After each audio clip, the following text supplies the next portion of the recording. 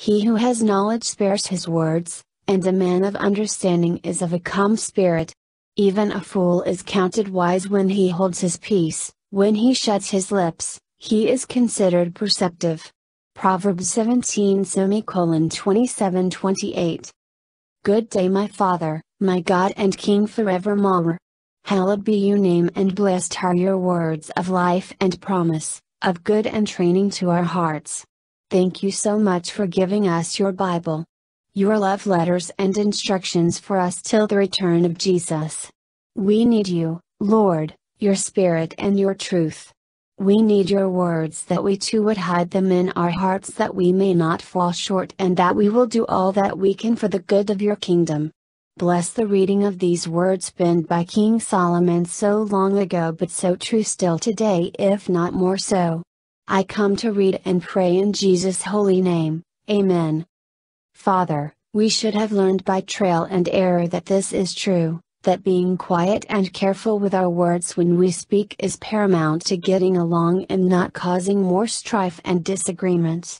When we feel the need to argue and carry on a disagreement, we only add fuel to a fire with our tongues. Lord, our egos are such a mess when we feel the need to prove our own rightness.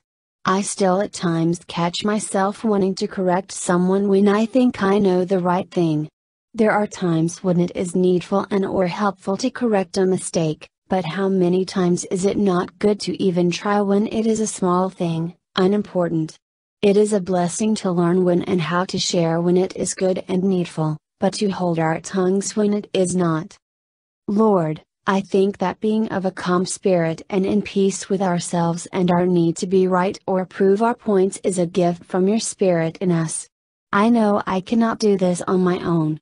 Stilling these lips has been a work you have been doing in me for years. I still can talk, but I am way more careful with my words than I was long ago. This is to your glory and honor and not my own. I am not the same woman I was, and I am very thankful, Lord, for your transforming grace in and over me for all these years. Almost every day, if not every single day, I shut these lips when I would love to reply or correct, make my own opinion known. But I am learning to choose when to share and when not to. This is your help and grace gifts to me. It is like when they say, is it helpful? Is it necessary? Is it true? Is it good, or will it bring about something good by sharing it? Otherwise keep my mouth shut, except to be a blessing and one who builds up and not tears down with my words and attitudes. Is it perceptive to hold one's tongue? Even when we may be fools? I guess it can appear so to others when we simply listen and not put in our 2 cents worth. Maybe we will seem to be wise to be good listeners. We all could use more people who really do take time to listen to us when we need to share something, a burden or care. I know how many times I would have loved to have someone to talk to who would care and really be with me in that moment. We have you, Lord, but sometimes we just need some flesh and blood there with us. I know you know this about us. That is why you told us to be salt and light to those around us. But am I ever so happy, thankful, that I have you to come to all the time with no closing hours. Ability to live. Lord, we are learning about what grace is in our study time, that it is more than forgiveness of our sins, but it is your Spirit indwelling us and giving us the power to live above our own abilities and of ourselves, but to do good and great things because you are really living in and through us, to others and for others.